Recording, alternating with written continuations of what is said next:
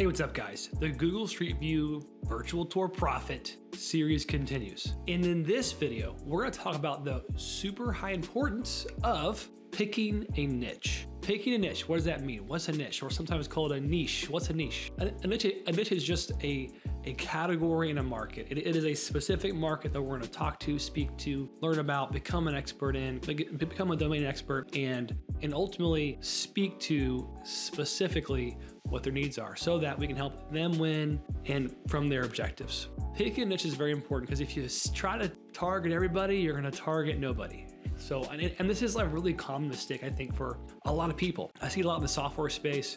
I see it a lot for the new entrepreneur because we are typically not our niche. And a lot of folks who have a lot of success, they're kind of selling to themselves. They pick themselves as a niche, right? So at CloudPano, we pick the entrepreneur. We are entrepreneurs. We know what it's like to feel entrepreneurship and be it. Like that's one of our niches, right? It's really important to us because we can help them. We know what their needs are, we know what their pains are. We know what it feels like to be a brand new entrepreneur or to be one that just has lots of things they want to try and do because that's what entrepreneurs do. Versus if you pick an industry, there's specific things that are important to them. And the way you determine if you have what's called product market fit is you interview your niche, okay? So pick a niche and then you got to interview your niche, okay?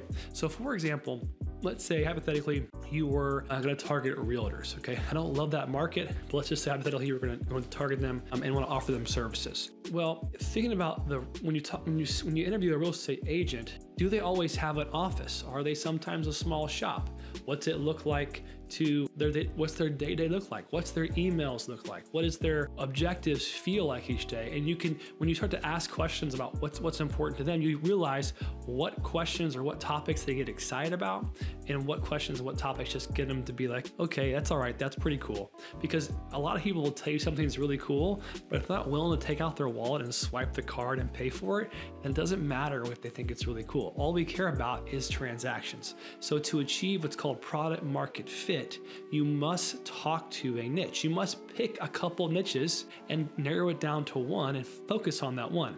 In the future, can you roll out, Street View, virtual tours, media, marketing services to other niches? Well, of course you can. You can target any niche you want. There's every niche is helpful and we can find a way to apply it to that niche.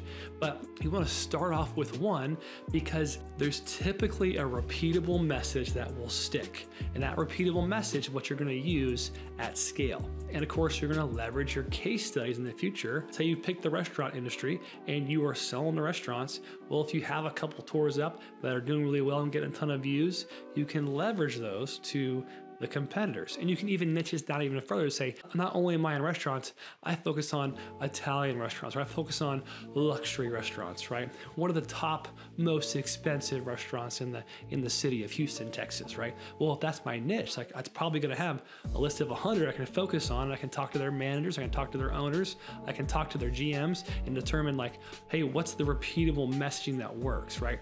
And so product market fit's a really big deal. You have to pick a market, right? Your product can adjust and change, especially from a service side. This is why service businesses are so great, because you can change the service whenever you want to. It's harder with a widget or a product to change the product or widget because typically they don't change much, right? It is what it is. But if you have a service, you can adapt and adjust your service, the product, to that market, right? So that's how you win. You win by adapting what the market needs, right? I'll give you a great example of this. And you just follow along my journey here. So CloudPano, we started CloudPano 5 years ago. We're in the virtual tour space, and obviously the real estate space is a common use case for 360 virtual tours. It's really common, and actually it's been pretty well educated market. We also targeted the automotive industry. So we know what it's like to go into automotive, and we sell 360 spin software as well, where you can make spins of vehicles. And it's an amazing technology. We have a whole app and ecosystem around that. What's interesting about both these niches is like they both kind of borrow something for a period of time and they sell at a margin, right? So whether it's a real estate broker or a realtor or a real estate person selling a home for a temporary 6-month period of time, or someone or dealership that has a car for a period of time, they sell it to somebody else at a margin, right? You get to see what's important to that niche, right? And we, would learn by talking to customers, what's important to them, what's important to that customer, what makes them get excited, what makes them go, I remember I sent out some VR headsets to 5 different realtors, and they thought this is pretty cool, but like VR is not in their future, because contracts and listings, that's what they care about, getting big transactions done because they can take their cut, right? Walking around with VR headsets wasn't their priority, right? But if you go into a place like Bass Pro, you can go shop a vacation by putting on a VR headset and looking around the space, because they're selling vacations, they're selling stuff in Bass Pro Shop, right? So you have to know when and what applies and how it applies to that customer, okay? So in summary, once to kind of go backwards, when I interviewed that customer, I found out what was important to them, what was not important to them.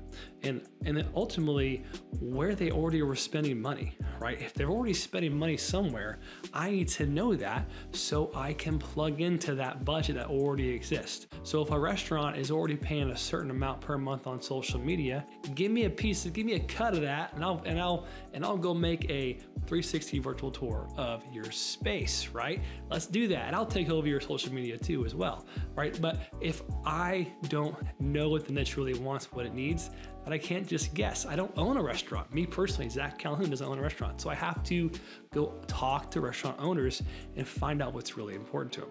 Okay, so when I do that, then I go help them make something amazing, get them the results they're looking for, and I come back to my website and I start what's called copywriting. I write down in words the messaging that's going to resonate with that niche, okay? This is a very important skill set, and you must master this, okay? It's easier to sell to a specific niche with a specific problem than it is to sell to everybody about everything. Super hard, doesn't work. You may think, it may think you're dumb or nobody wants your thing, but you're just not razor sharp enough, okay? So if you focus on, for example, I gave the example last time about churches, right? If you focus on marketing to churches, then all your language is gonna be around churches. That's it. That's what you're gonna be focused on. And that's what really matters. What matters is helping that customer achieve their goals in their language. And that's how you get people to become a lead and to connect with them, because you have your product market fit. You pick the niche and you focused on it.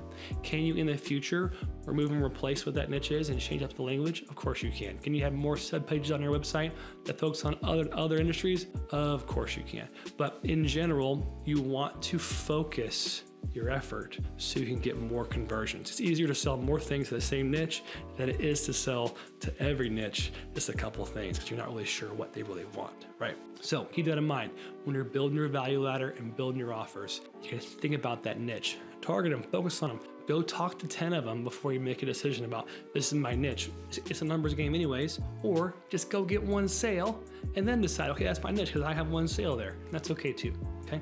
So pick your niche, go get success, get a case study, and then write your language to that specific niche. Hope this is helpful. I'll see you in the next section.